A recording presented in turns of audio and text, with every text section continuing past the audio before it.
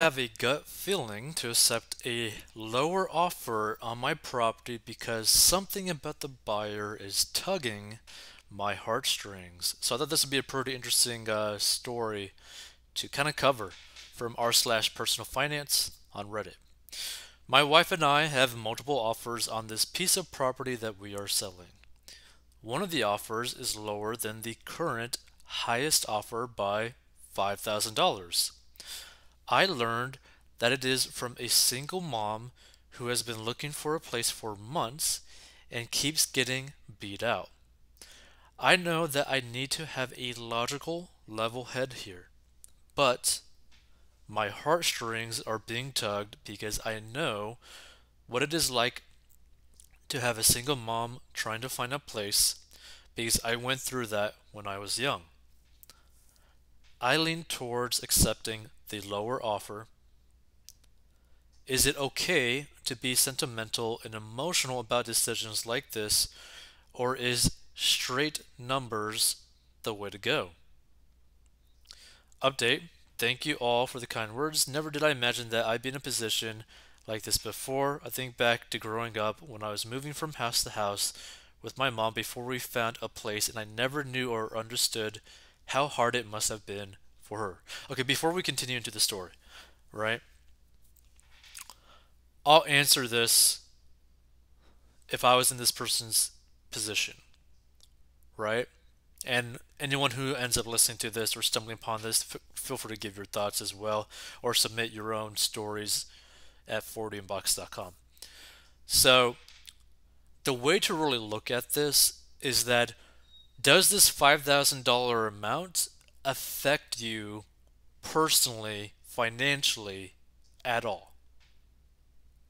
So, what I mean by this is that if you don't get that $5,000 from the highest offer, are you putting your family at risk?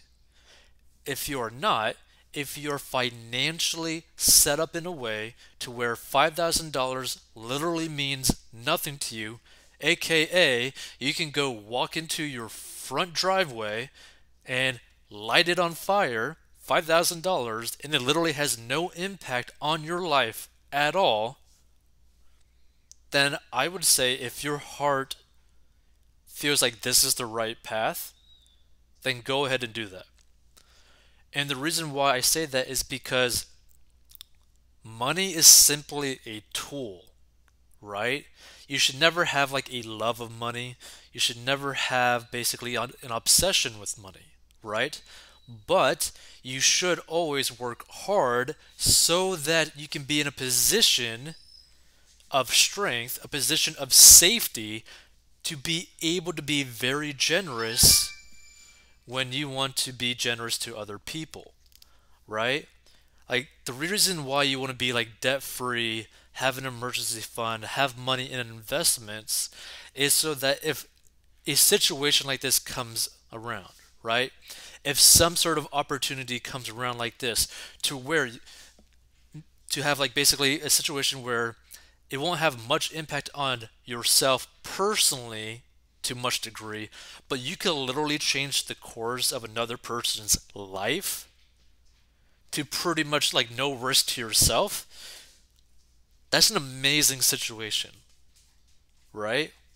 To be in that place if you are financially safe, financially secure to where you could basically donate practically $5,000 in favor for this lower offer to basically make this single mom's life, right? Basically make her day, make her happy, cry with joy, all that kind of stuff, right? Now let's continue. I know that there is a chance that maybe my heartstrings are being manipulated. That is very true. This is also another thing that you gotta be wary of as well. In the grand scheme of things, I'd rather be guilty of the sin of giving when I shouldn't have than of the sin of not giving when I should have.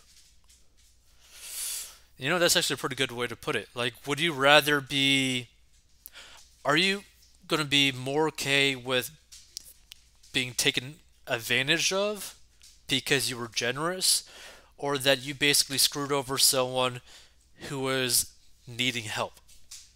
That's a pretty good way to put it. Update. My wife and I decided to accept her offer. In the end, if we can make a difference to someone, then the difference is an amount we'd gladly pay. Maybe God sent the offer to us because we are the ones who'd be able to bless her life. However we want to look at it, I think she will be better off for it. So they ended up taking it based off their heartstrings. So it ended up hopefully it ended up working out for her. Well, them, right? Update. People are really concerned that I'm being manipulated, wondering how I know that this lady is a single mom or how much I can trust my realtor, etc., etc. Basically, what happened was that we received a few offers on our place.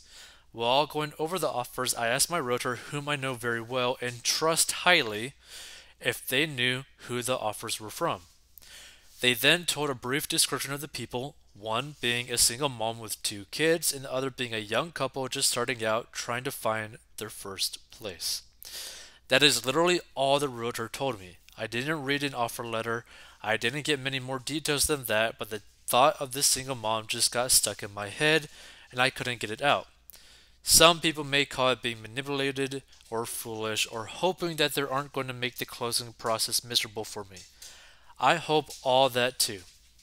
But growing up, moving from house to house with my own single mom, I can't imagine how that felt for her, but my heart is full with this slim chance, that maybe I can make a single mom's life a little easier. To be able to maybe spend more time with her kids, to have a better hand dealt to her for once, maybe, just maybe, I can do that for her, and the money I'm leaving on the table is worth that to me. Update. Interpret the interpret basically infer, right? I can't even pronounce this, which is horrible, right? When our realtor told them that we accepted her offer, the other realtor communicated that the single mom broke down and cried. So, that was a pretty interesting situation, right? So, take it as you will. Feel free to give your own thoughts if you stumble upon this. Do you think that they were foolish? I don't think that they were manipulated because they didn't really get much information, right?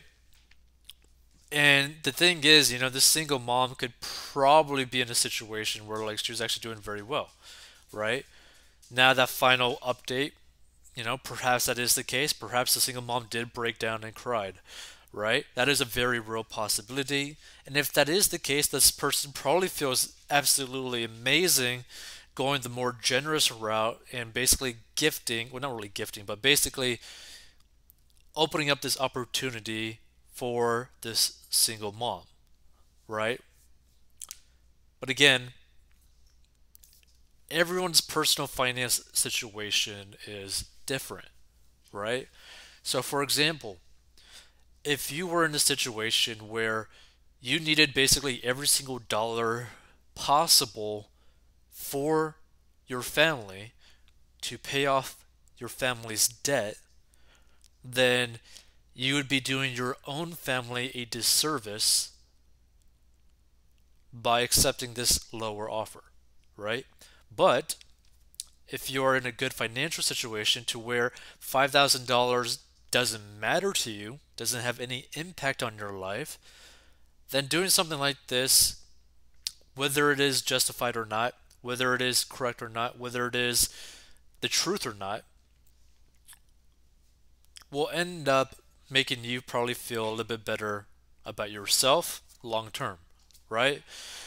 Now, this isn't the same equivalent, but just doing like some generous things is good for you. Not just good for the person that you're doing it for, but it's also good for you because it will in turn make you feel amazing, being like, oh, I can literally change the trajectory of a person's life by simply being kind.